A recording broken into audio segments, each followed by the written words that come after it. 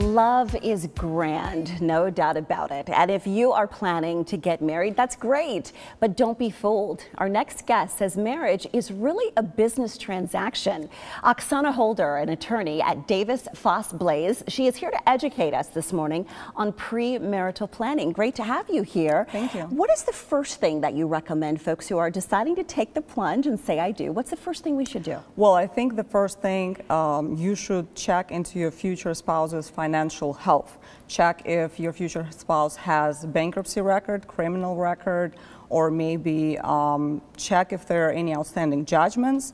Check his credit history and any premarital debt, because parties should understand that premarital debt will carry into your community. Right. So if you have a joint account and the creditor from the past comes in, the creditor can garnish that joint account, and it will be really, really hard to prove which money was earned by you and which money was earned by the spouse. Very good point. And I know you know this, Oksana. That's kind of a difficult conversation at times to get started, but you said Correct. we need to start that dialogue right away. Yes, and I believe it could be an open table discussion. So if it would be me, I would just bring my records to the table and say, hey, this is what I have, those are my skeletons, and tell me about yours. And I don't think it will be a problem. I agree. Now, how important is having that conversation about children? Very important, because if it is a deal breaker for you that you must have children, I believe you should discuss this before you sign a marriage license. Because I had a few cases where wife was misled about having the children, and then she found out that husband doesn't want to have any. So, and that was a failure of the marriage. So I think you should discuss that first, if that's important to you. Again, another one of those first date conversations that we have to get going. And I'm sure that you find a lot of couples who, had they just had that quick conversation, they wouldn't end up here. So Correct. let's talk about the prenuptial agreement. Do we need that?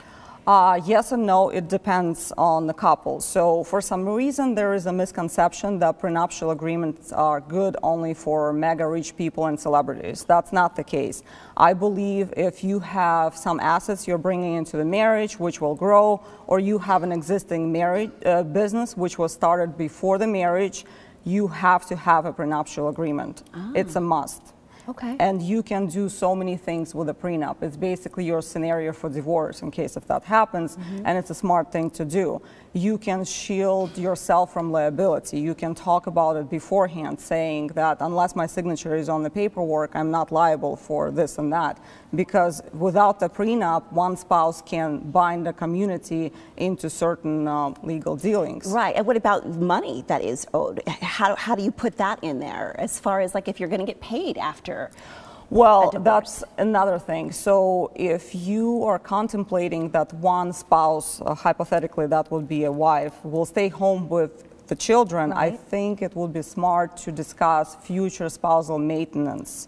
Because if it would be a working spouse just like me who is quitting her career for a year or two to stay home with the children, I would like some kind of clause in the prenup that I will get compensated in the event of the divorce for years I spend at home, and you know. That's very good. That's good protection. Correct. Is putting a prenuptial agreement together expensive? Because you said, you know, many people just think it's for the celebrities. Not really, and I think it would be more expensive not to do it, because it will cost you many, many times more to litigate those issues in the divorce. Absolutely. And just so you know, spousal maintenance is one of the most expensive issues to litigate. Right. So when we come to see you, you'll kind of talk us through that? Yes, I will. Perfect. Because a lot of people are probably like, I don't know where to begin this conversation. Correct. Wonderful. Thank you so much. Great information. And we're going to be back with a second segment with Davis Faas Blase coming up. They are located at 11111 North Scottsdale Road, Suite 225. That is near Scottsdale and Shea. The phone number to call if you would like to start this dialogue, 602-279-1900. The website is dfbfamilylaw.com.